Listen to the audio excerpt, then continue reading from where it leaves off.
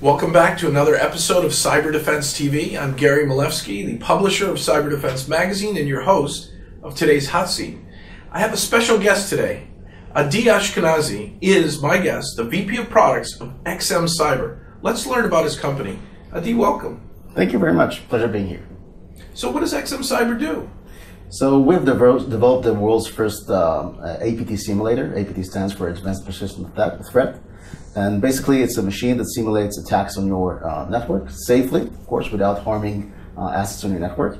And it shows you the kind of vectors of attack that are most likely to be exploited by hackers in the wild, while also showing you what type of remediation action you need to take in order to block those vectors of attack in the first place. So hold on a second. The big companies like Bank of America and others, they get these red teams and they're hacking and they're testing and they're pen testing and they're trying tools to, Metasploit and all these to break in. Mm-hmm. Are you saying you've automated that kind of process?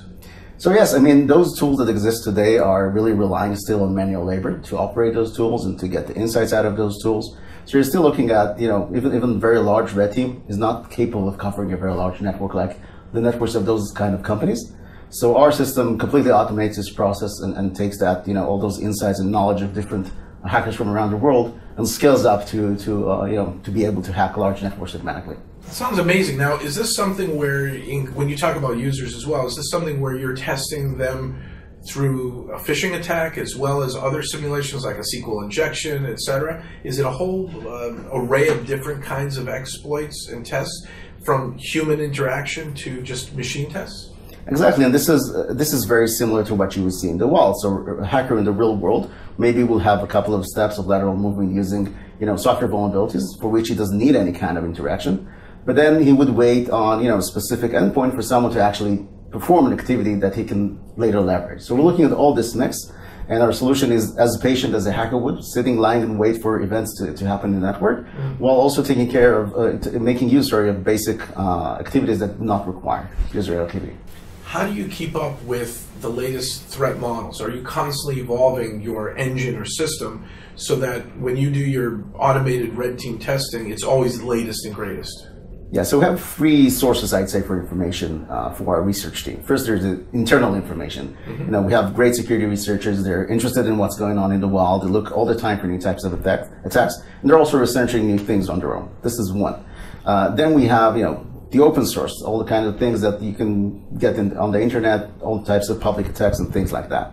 And finally, and I think most importantly, we have our customers and partners. So we're seeing internal red teams, and sometimes red teams are afraid of this type of solution, but we're actually augmenting them, and we're taking the wisdom of the red teams, the creativity of the red teams, and we're using it to add methods to our database of attacking methods. So the system or the machine becomes smarter the more customers and more partners we have. So Adi, we've talked about kind of the red team with APT simulation and remediation, understanding really where are the weak spots on the network by automating that process. It sounds wonderful.